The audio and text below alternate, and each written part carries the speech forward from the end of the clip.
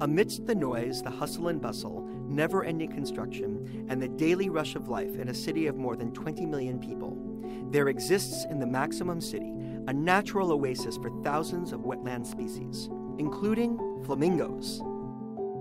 Hi, I'm U.S. Consul General David Ranz, and in honor of Earth Day, I recently visited the Thane Creek Flamingo Sanctuary to learn more about this special place nestled between the city's Moulins East and Airoli districts.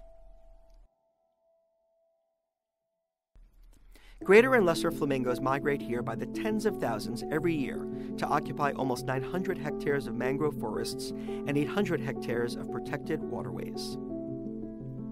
By the month of June, most will continue their journey to Gujarat in a cycle that goes back generations.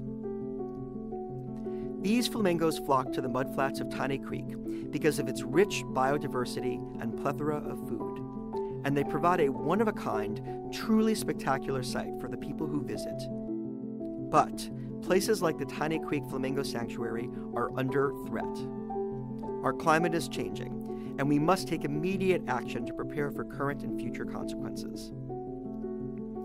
We are already seeing adverse impacts on people, places, and nature from increasingly frequent and severe extreme climate and weather events.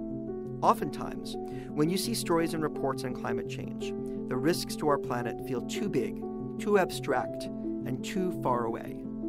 This Earth Day, when you hear about climate change, think of the Thane Creek Flamingo Sanctuary and what it would mean to lose a place like this.